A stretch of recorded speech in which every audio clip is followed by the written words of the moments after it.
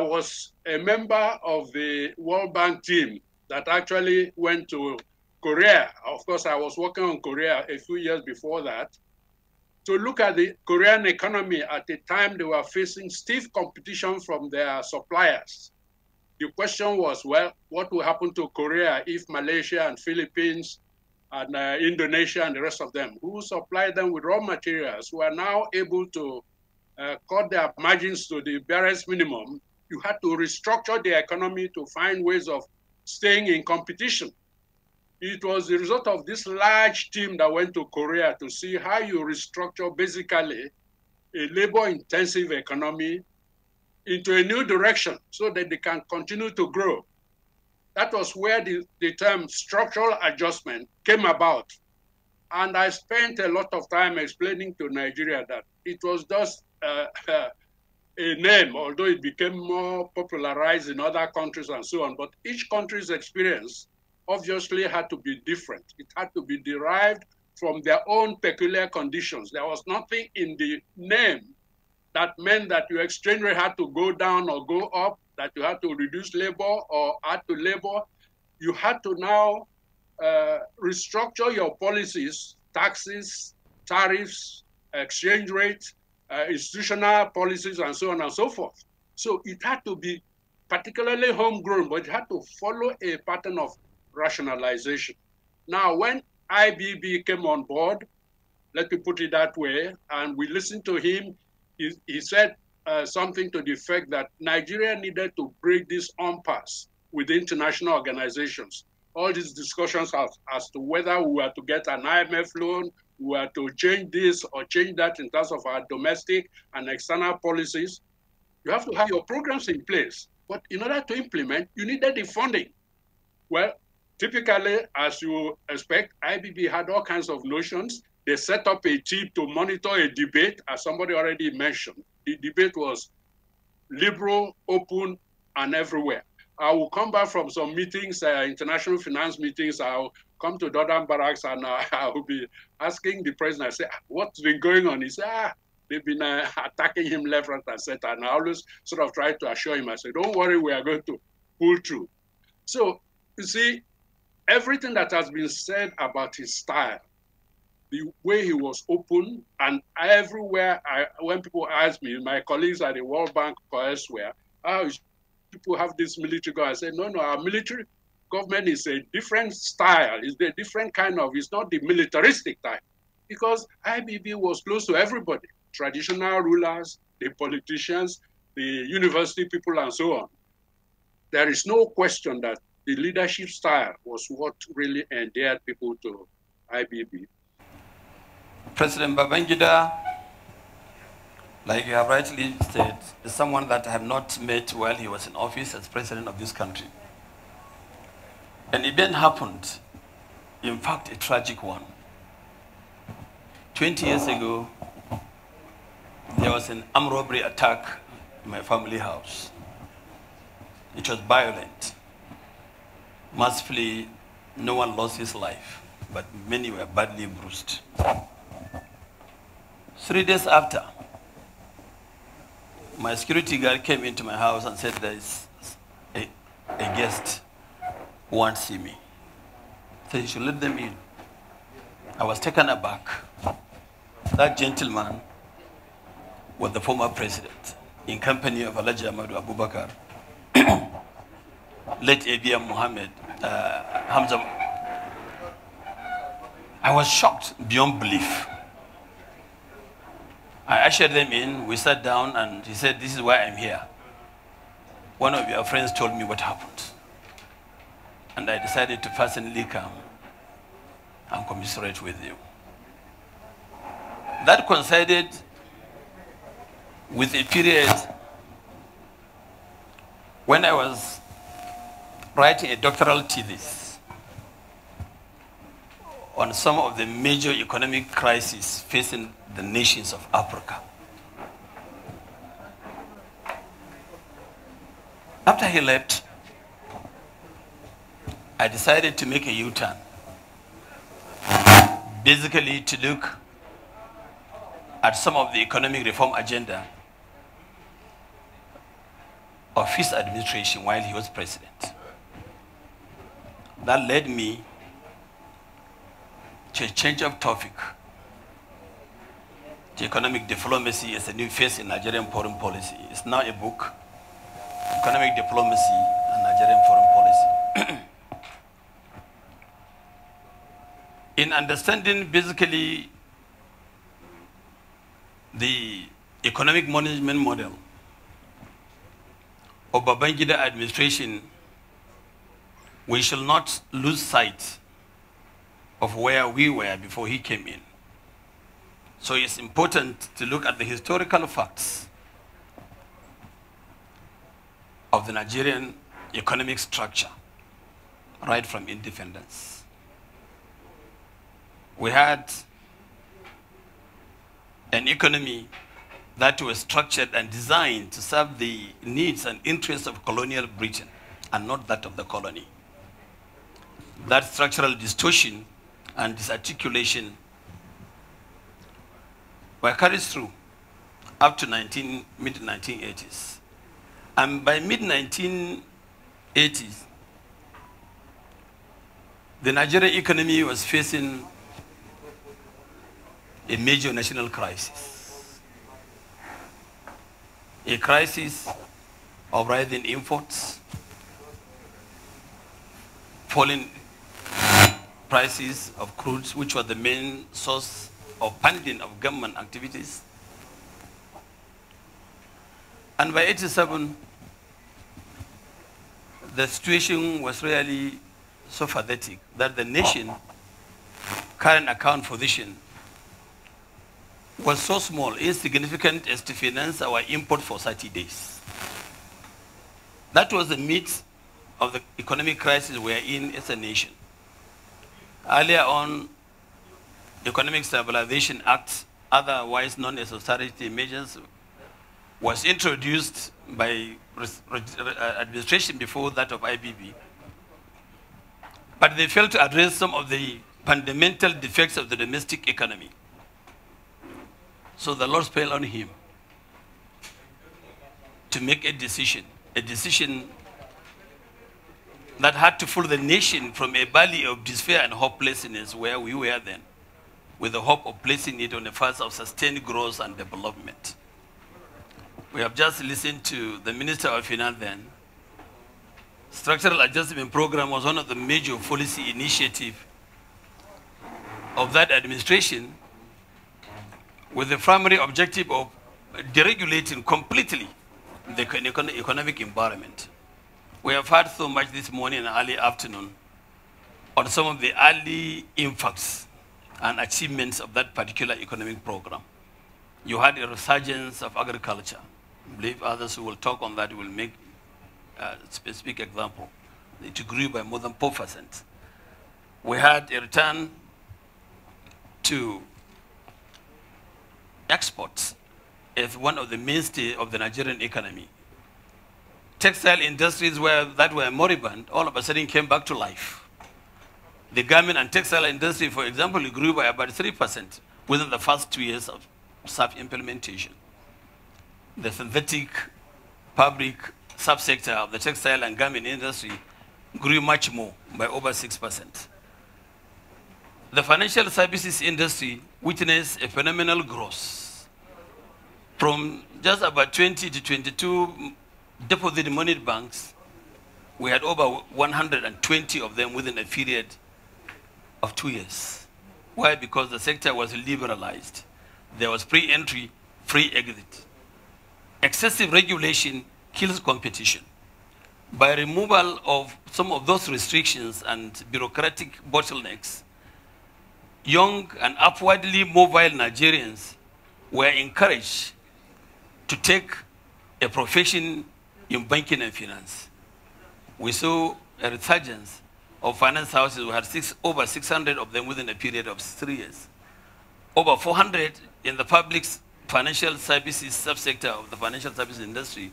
We had about 428 community banks. Quite a number of people have forgotten about the community banks and the role they played in helping the nation to manage some of the most difficult challenges impacting on it during that period. you had over 228 people banks that were equally licensed. So even the poverty question was approached from a structured position. The resultant effects, an increase of specialized manpower manning this critical sector of our national life. This afternoon, Osita was talking about GT Bank. You have so many other banks that today their combined revenues more than the GDPs of most states in Africa. Those things were not happening accidentally. They were a result of carefully laid out policies and actions and strategies of the man in charge of the moment. And that was President Ibrahim Babangida. I think the level of achievements that were put on the ground at the time when the total foreign reserve at the time he came into office was barely $1 billion USD, $932 million. That was what it was in 1987. The highest amount ever recorded during that period in 1991 was 4.04. We are talking of 35 billion USD today. But in spite of those major negative challenges impacting on the nation within the financial sector, a lot have been said that the regime has been able to achieve the massive infrastructural development of the country. The first dualized roads in the northern part of this country, Abuja, Kano, was done during that period. The movement to Abuja, amongst others. I don't need to go into the details because other speakers have already mentioned them for the lack of time. But suffice to say that the deregulation of the economic life of this country led for the first time to the decision by the government then to abrogate the indigenization decree of 1978. That decree, as good as it was at that point in our history, has done so much to restrict the level of foreign direct investment into the country. And immediately after the promulgation, the abrogation of the decree, what happened? You had massive investment, especially in the oil and gas sector of this country. 136 licenses OPL were issued. 85% of those licenses were taken by expatriate companies, creating massive employment opportunities within the gas and oil industry of this country. So it was up and up. The marketing boards, if you will recall, in order to help ordinary farmers and Nigerians who are within the vulnerable group, the regime scrapped the marketing boards in order to cause a connection to happen between the producers of the cash crop and the final buyers. That has helped significantly in returning back the groundnut pyramids in Kano, the cocoa farmers in Ondo, the resultant effect, a positive growth in the gross domestic product of this country. These are, among others, some of the major policy economic measures that were unleashed positively on the nation during the IBB years. And like other speakers have rightly said, it's important to look at some of the achievements, some of those policy prescriptions, so we'll be able to begin to develop policy responses to some of the monumental economic challenges that are negatively impacting on the Nigerian state. When you get the economy right, it's a natural conclusion that the politics will equally be right. Thank you so much.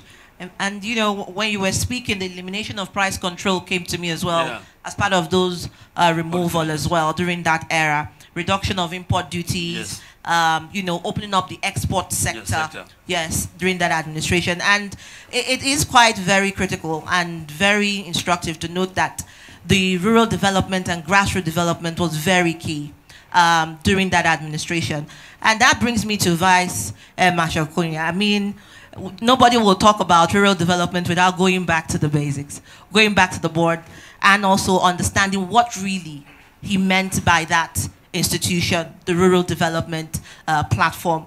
And I would want you to tell us a little more about that, the history. When people think about rural development, I know the first thing that comes to their mind is DFRI, the Directorate of, Rural Development and Food Directorate. Tell us a bit about that. DFRI in action, his legacy as far as DFRI is concerned is that DFRI would continue and will continue to drive that DFRI even out of office. Now, I have always harassed people. We always talk about microeconomics. You hear the Governor Central Bank talking about microeconomics. That's fine. What about, macroeconomics. What about microeconomics? Who is taking care of that with the intensity that it deserves? But for us in the third world country, what about development economics? Because if we are not doing the things we need to do in those two areas, we're going to have a problem. Today, there is terrorism, there is banditry, unemployment, underemployment, hunger, hardship, whether we want to believe it or not. These things are reality. The truth of the matter is that people live in denial. And if people live in denial for some reason, then we won't solve some of our problems, fundamental problems. So, the rural area is where we should start. This, I don't want to use the word restructuring of our development pattern.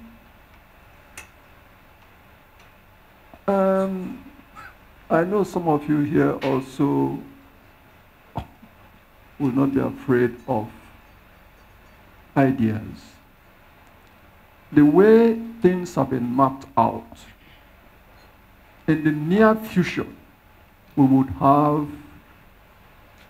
grassroots communities having their 30-year perspective development plan.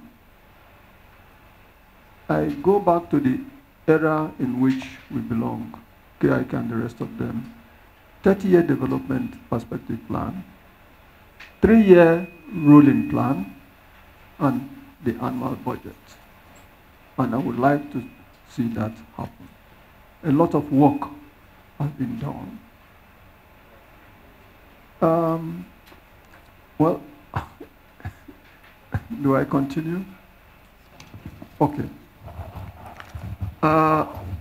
Now, maybe a shorter way of doing that is, there once was DFRI, the 7 chapters. I'll just mention some of the types of things. Oh God, excuse me. In the broadcast talked about economic reconstruction, social justice, and self-reliance. Now, these are, for me, very fundamental things, because economic reconstruction is still important for us because of what the problems we are facing. The question then is, what does economic reconstruction mean to the rural areas and the rural person? What does social justice mean to them? What does self-reliance mean? I talked about Professor Makanjuola One of the things that we did in deprive, for which one is particularly happy about, is the technology thing. If you look at the deprive experiment, you see a lot of that quietly. deprive also came up with the performance monitoring and evaluation system. It's a three-layered thing. deprive had a PME deprive person in the States. As programs are being executed by the state deprives and local government deprives, this PME officer that reports to headquarters directly will be there. We made sure that no PME director was posted to his state so that he doesn't get involved with who gets what and all that. But we also made sure that he was posted to an area that is culturally his own area. Then there's the in-house inspection, where people in the various departments went out to inspect how things were being done. And then the third layer, the highest layer, is the presidential monitoring team. And the leaders of those teams were meticulously chosen. People with integrity, with standing in the community. And I do recall the first one that went to Jos, Tai Solari. And the governor called to say, sir, do you want to... I said, no, it's nothing to do with persecuting you. We want to make sure that you have done what you are supposed to do. Please, a round of applause. A round of applause. It is quite significant to look at that laying down of history, especially talking about deprive, Directorate, Food, Roads and Rural Development. And it was something that was particularly very close to His Excellency's heart, seeing that the rural spaces were open and having, leadership taken down to the grassroots. And I think that that was very significant. And to the rest of the world who are also looking and watching, that was one of the core aspects of his administration. You've been talking and, making references to Professor Jerick and I a lot here. Yeah. And, when you talk about deprive as well, he comes to mind, not just when you talk about the development, but about the orientation, getting the voice of the people, which was something that His Excellency was very particular about. Looking at his style of governance, integration of ideas, the presidential advisory, committee, which had a lot of experts, academics, civil society members, to share in the ideas and the decision-making of his administration at that time. Prof, you are a man of many parts. We've watched you over the years, and little wonder now I understand why, when I'm looking at history and where you started. And for a lot of young people, that is also significant, because some of us say, is he a social advocate? Is he an activist? Is he a politician? You're a man of many parts. And listening to what he has said, it is very important for us to take a history step back. The role of orientation, how that led to people's understanding of social justice, to what we have now as one of those legacies of His Excellency. So take us a bit into history.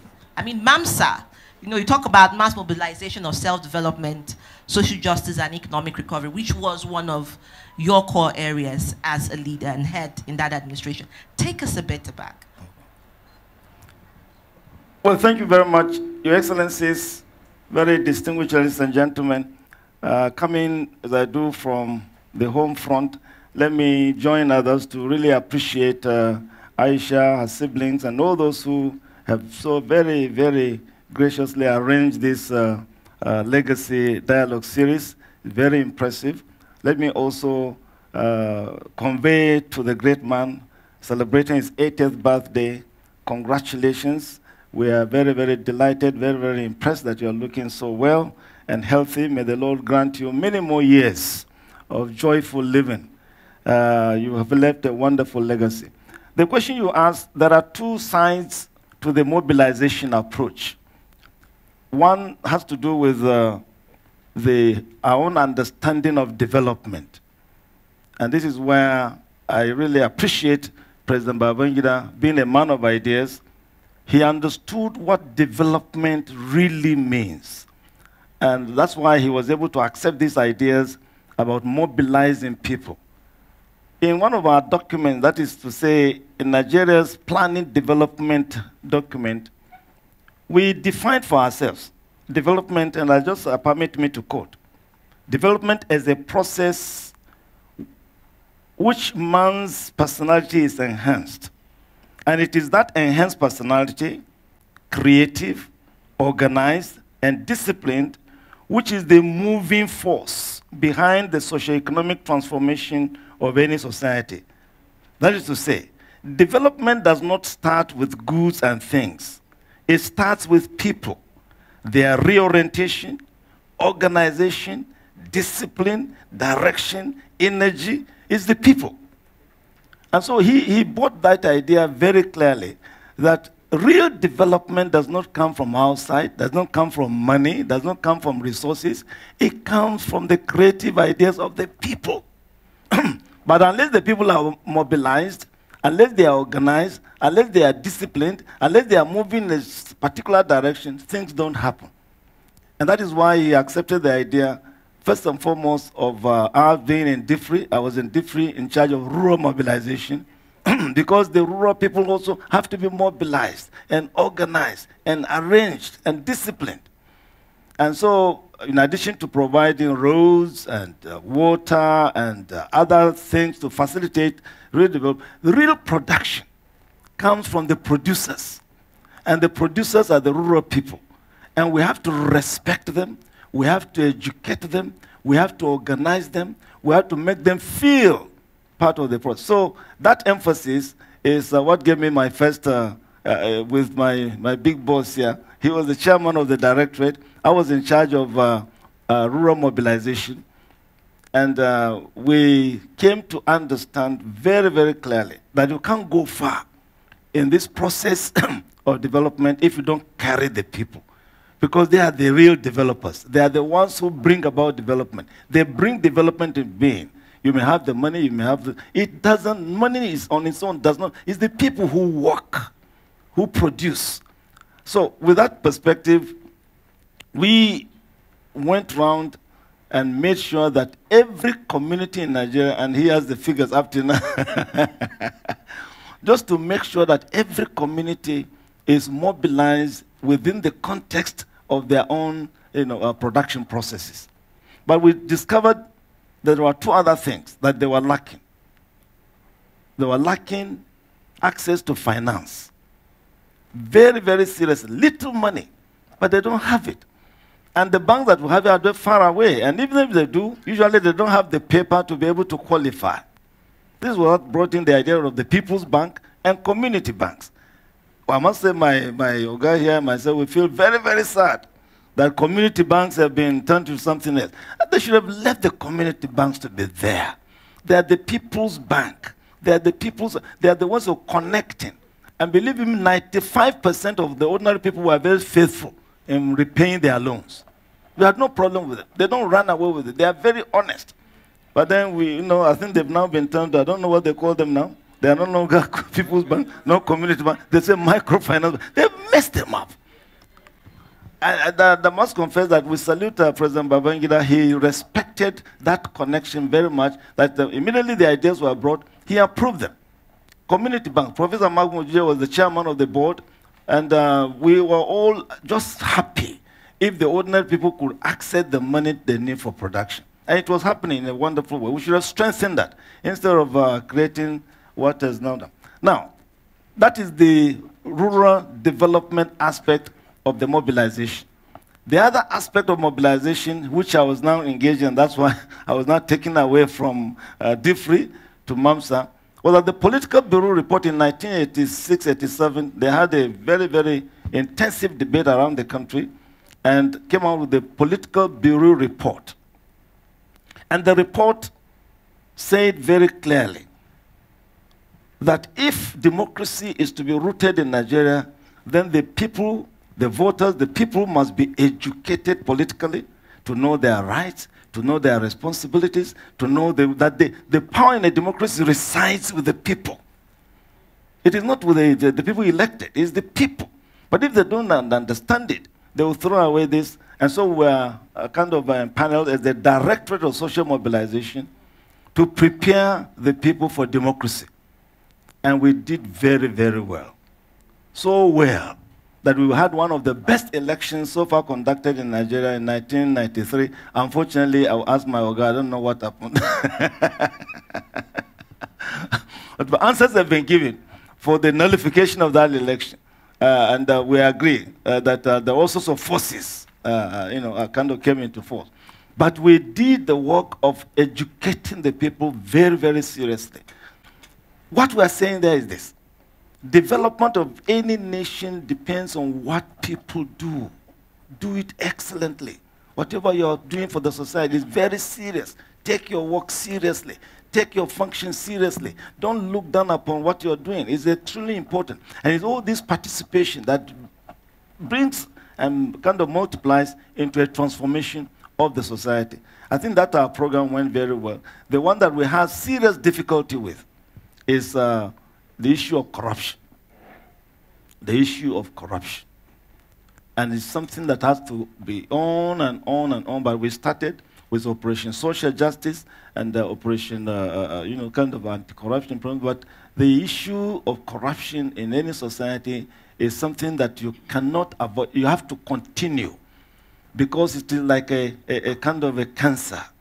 You know, if you don't really look at it, it kind of covers the whole place. So it has to be something that must be continuous. But at that time, both the president and all the leadership were very serious about the issue of making sure that public service is really done with such integrity, with such probity, so that we do not, as it were, give the impression as if we were cheating the people instead of serving them.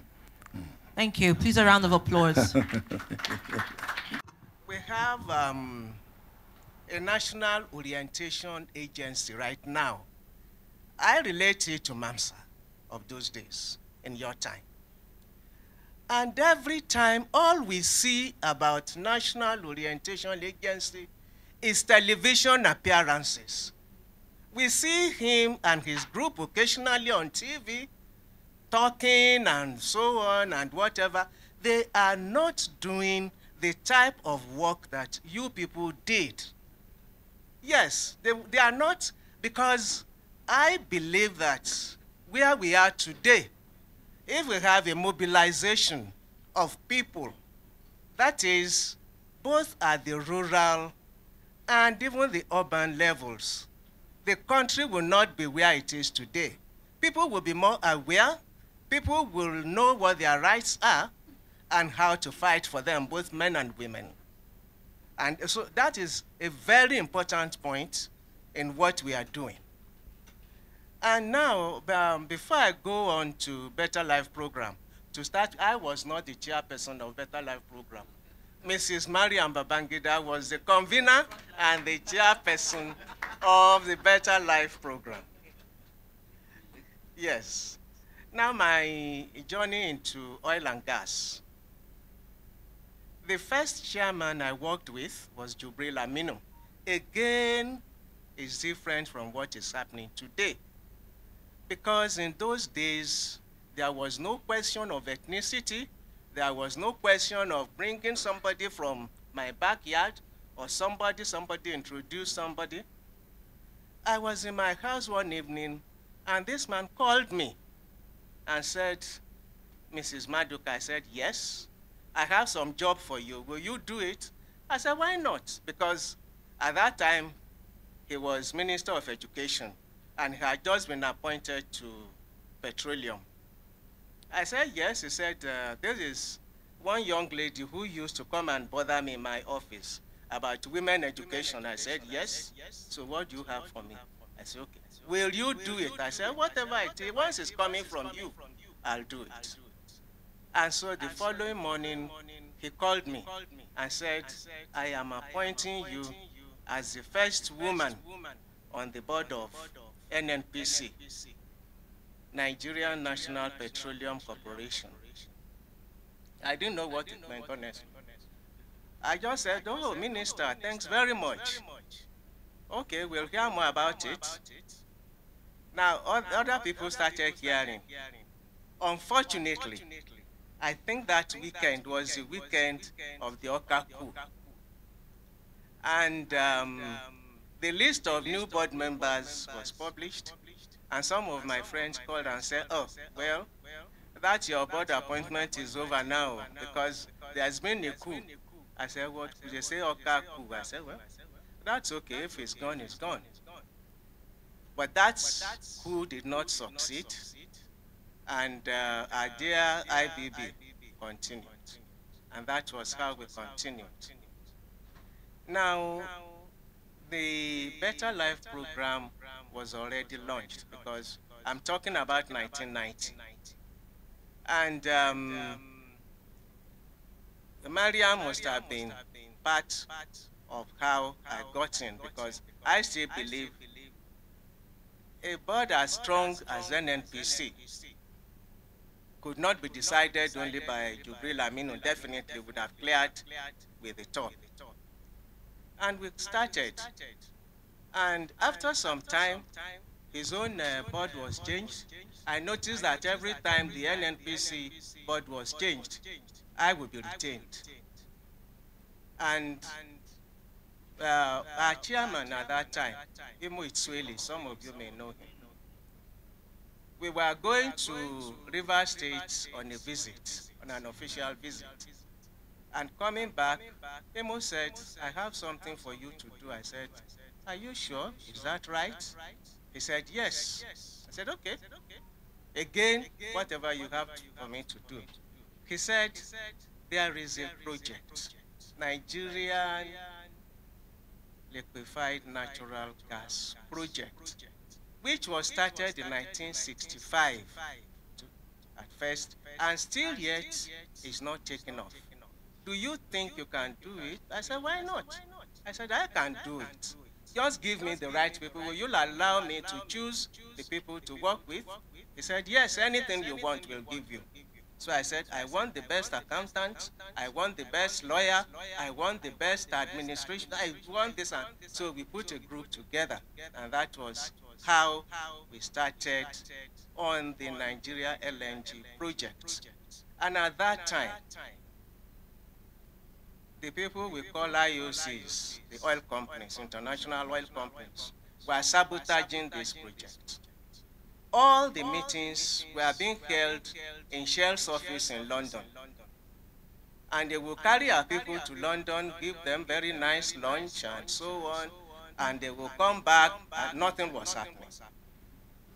So, first of all, I moved that office to the NNPC office in London. I said, this project is going to be moved to the London NNPC office. And people didn't like it. And then the process, I'm sorry, I'm going to take quite a bit of your time. Yes. The process, which was to be used at that time, had been tried in Nigeria, had been tried in a few other places, and it was not successful. So I'm not an oil or chemical engineering person, but I had to read everything. And we visited Malaysia, where they had very successful LNG project. We visited Indonesia, where they were already on their 12th train the different units of production. And so we came back and we said, okay, we are going to do this. We started all the meetings, meeting in London, meeting in Nigeria, doing that. Anyway, at the end, we were able to, and all the time, I must say, I had the support of this very good man in Dodon Barracks. And I had the support of his wife, and I had the support of everybody. But everything was kept under wraps. So the board of the Nigeria LNG at that time had to be dissolved. I think it was the time of Okongu. Okongu was minister then. And they were given the alternative. Do you want to stay on this board, or do you want to? Some of them were already committed to different contractors. But I didn't care about that. And so that board was dissolved, and a new board was constituted. I wasn't on the board of LNG, but I chaired the committee, the NNPC committee, that brought it into fruition. And I'm very proud today. So when government is boasting that they are realizing so many $1 billion in dividend, it was the work of these very good people in NNPC who didn't trade their souls for this project. Although at the end we had to reach a compromise. Shell was to nominate the managing director all the time. And then NPC would bring in the deputy managing director, and then all the professional heads were shared out, as appropriate. So, and then it was also decided that, I think Asiodu was the Minister of Petroleum at that time. It was decided that Nigeria will be a minority shareholder. And that is why that company is still standing. If Nigeria, so we've been talking about privatization all this time. Actually, unless we decide to take government out of business, I'm not sure we are going anywhere. Nigeria is a very beautiful place, but we are going nowhere unless we allow the private sector to determine some of these issues. And we don't have to be parochial about it. We don't have to be ethnic. We just must allow this country to grow. If we don't, we are going to be worse than we are today. We are going to have more conflicts, because all the young children coming behind us will also want a piece of the cake. And they are not just going to be looking at you older people, cutting away everything. So, that's Nigeria LNG as it is. When you are talking of IBB and his government, those are the strong hands behind IBB. I think there were 3 of you.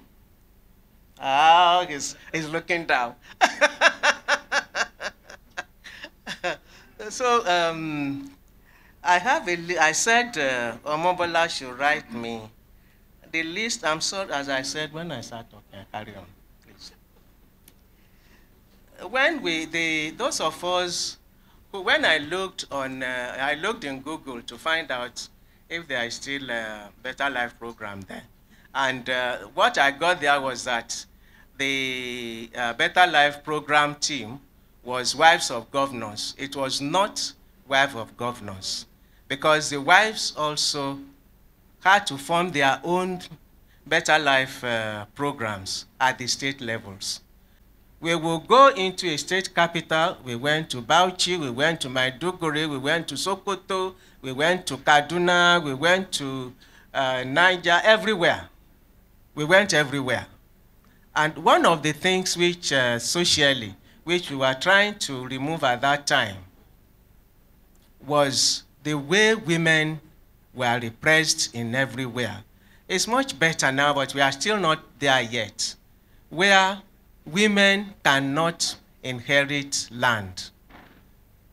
Women, in most parts of Igbo land, I don't know what it will be like in other places now, women cannot inherit land. I think a law was passed in one of the states not too long ago, liberalizing that, about women and inheritance. Then there are widowhood practices. In Benin, if your husband happened to die I read about that, unfortunately, only recently about one. If you lose your husband, they will say you killed him. And they will wash the body and say you must drink that water. All this we were trying to combat at that time. When I married my husband, they said one of the women, the husband just died. When I got there, I saw this woman in a hut. I said, what is this? They said the husband died, and she had to stay in that hut outside of the house for 3 months before she can come in. Yes, widows could not sleep in the house when the husband dies. She must stay outside in a little hut that they built for her. And she doesn't bath in the afternoon. She must bath only at night where people will not see her or whatever. And in some of these cases, you come out, when your husband dies, you come out every morning to mourn him. You shout, you shout and shout for some time before you come in. Every morning if you lose your husband. So different types of widowhood practices. I'm afraid that was one of the ones that impressed me most. Then education. We had to try and educate the women for financing and building them up economically. We formed them into cooperatives so that they can be each other's keeper, and then taught them how do you manage your finances. Being in a cooperative is a sort of having a surety in a bank or anywhere, because they know that if you are in a cooperative of about 50 women, you are not going to run away with the money. They kill you. So this was done for in some of the communities. And so there were so many programs. We started having trade fairs. Again, unfortunately, we couldn't continue that. But I think we had a few. She's laughing. We had a few in Lagos. And the first time we brought the rural women to Lagos, we lodged them in Federal Palace Hotel. I think that was the joke of the whole thing. And we found that some of them had never used a toilet before. They had never used a bath before. Yes, and all sorts of things happened there. But we were able to bring women and their produce from the different corners and sections of the country to Lagos to exhibit at the trade fair. And slowly, it started catching on. There is one which I always remember, and my husband reminds me every time. Especially, there is an advert on TV, those of you who watch TV, of one of the local kings, that the rain catcher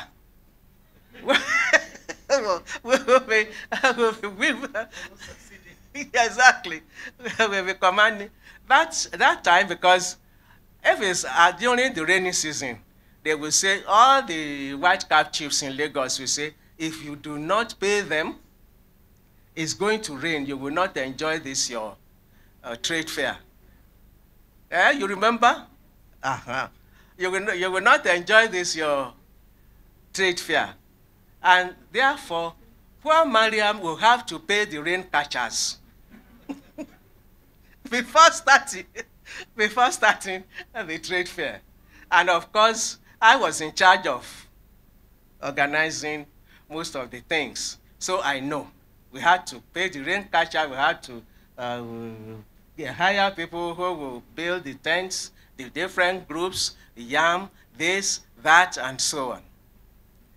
And so there was one year that this rain catcher, I don't know what happened. Either they didn't pay them in time or something. We were in the middle, or I think it was at the close of that particular trade fair. Oh, goodness. The rain started, the rain started. So Mrs. Babangida had to say, please, where are these rain catchers? What have you done? What have you done with them?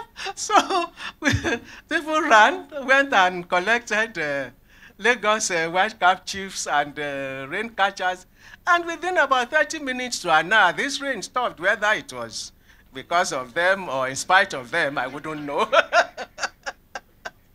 So those are some of the interesting things. But what it created for us was it opened doors to all the difficulties in Nigeria.